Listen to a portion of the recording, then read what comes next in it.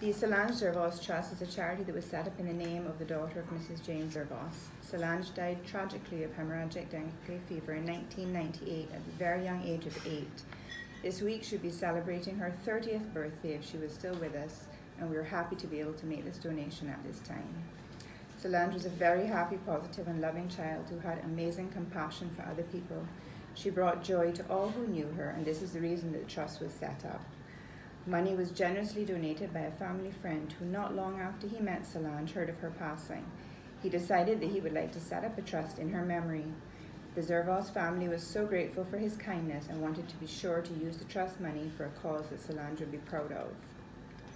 With the very kind assistance of the trustees, Royal Fidelity Merchant Bank and Trust Barbados Limited, specifically the team of Gail Walters and Carol Gaskin, who were responsible for the direct management and administration of Solange's trust, today we are able to donate an incubator to the Queen Elizabeth Hospital in her name.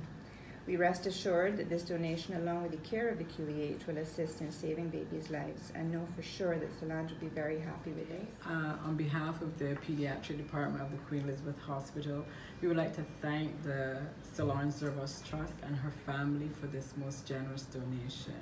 The incubator that we have received will go a long way to helping us care for the most vulnerable of our population, the babies who come to the NICU. And I think it is absolutely fitting to pay tribute to her honor in this way, and for that we thank you.